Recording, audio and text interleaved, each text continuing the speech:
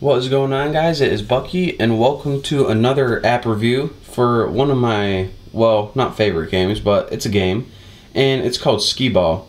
Now, what this Skee-Ball is pretty much the same Skee-Ball you played at arcade. They actually made it pretty similar to that.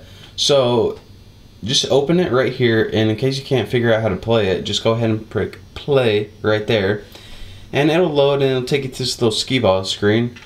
And this light in my room is really stinking. I think it's about to blow. So if I start to catch on fire, oh, God, it stinks. Let's see if I can give you, see that light? Let's see if I can, oh, never mind. Just trust me. Anyways, back to the game before I suffocate.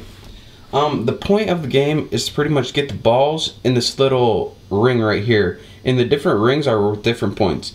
And in order to fling them, just put your finger on the screen and you can fling them upward like that. So just drag them upward just like this. And aside from just doing that, you can also put your thumb on the screen and flick it like this. Let me see if I can get it. Again, I never do this. Alright, I'm telling you, that is how you do it, and you see I just did it. But it's really hard to do that, and it's like not accurate at all. So why would you ever do that? I don't know. Don't do it. That's what I'm just saying. So again, like I said, anytime a cup is highlighted, let me see if I can get one highlighted. See, this cup is highlighted right there. This means that if you get it in that cup, it's bonus points. But that's one of the hardest cups to get it in, so I'm not going to get it there. But I sure will try. Oh, so close, you little son of a... Oh. And let me just throw my last one, and oh great, the lowest thing you can possibly get. That's pretty good. So now that you're done, you get rewarded a certain amount of tickets. I got 8 depending on how well you do. That's not very good. But this is your total tickets right here, 51. And you can go ahead and pick more if you want to do more, or done if you want to go back to the main screen. And the main screen gives you 2 other options I didn't tell you about.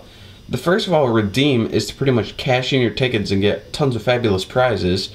And so remember, we have 51 tickets total. We won like 8 that game, I think. So what do we have to choose from? Headphones, not interested. An eraser? Maybe. We have this cool glitter bracelet, but I already got one. So what I really want is this card right here. See, this card is going to come in handy. Why? I have no idea, but I'm going to buy this. And I'm also going to buy this rare lollipop because it says rare, and I pretty much just buy anything that says rare because I'm pretty easily influenced. So it goes, achievement unlocked. You have a glow-in-the-dark tongue. See, that's really what I'm going for. Just kind of small little prizes like that to boost my day. See, now I'm going to be happy for the rest of the day. So let's go ahead and click exit. And now your other option, loot, is pretty much all the prizes that you won so far. So here's all my prizes that I've ever won playing this. And the only point of this is pretty much just to show it off to your friends. So let's see what I got. I got a custom old Skee-Ball. I got this rare lollipop. Oh, not bad. I got this card I just bought. The sneezing panda from YouTube. A half-eaten donut. Alright, I got it. Don't need to do that. Let's see. I got this fabulous mustache right here. A banana, and a glitter pencil. So, you know, I got a pretty good stash right here. I think I'll be good to go for a while. But, yeah, that's the basics of the game. I'm just going to exit that. It's just a game pretty much to keep you busy, and the more you play it, the better you get.